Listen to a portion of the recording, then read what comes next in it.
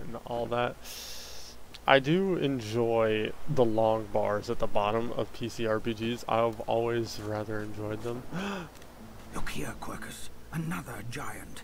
My word, What the this fuck? blasted isle is teeming with them. I've legitimately never... So I've played through a couple of playthroughs all the way to Fort Joy, like multiple times now. I have never ran into this fucking squirrel. Ever. Was that? Yes, I did see how it managed to survive an attack by the great acorn servants. Impressive, just as you say. But that is no reason to trust it. Giants like that destroyed our forests. They are the very reason the great acorn is returning in all its wrath. What? Dear me, have you taken leave of all 6 of your senses? You would have me use this giant for a shield? Why would I...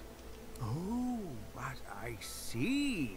You are a cunning devil, Quercus. Of course, if it escaped the great acorn's vile servants, it can do so again. We need only follow in its big, wide shadow and be safe. So this is that pet pal thing that I kind of showed where I talked to the sheep. I've never had this encounter before. This is a new encounter. It is a squirrel riding an undead cat. I've never had this encounter before. Laugh until he's quite welcome to fall in their shadow. Ask the squirrel why he accuses us of destroying the forest. Giants, acorns, and fields tell him you have no idea what he's talking about. Wave the rodent away. I mean, he's fine to fall in my shadow. Gads! It speaks our tongue, Quercus. What do you mean a good time for introductions? You know full well who I am, you silly old cat. The great... Oh, introduce myself to the giant.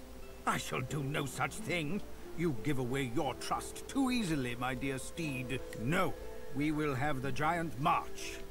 In time, we'll see whether it deserves our confidence. I love this guy already. Now, onwards! Shield! Venture forth, post haste. The great acorn waits for no one. Alright, where's the acorn? Where's the acorn, buddy?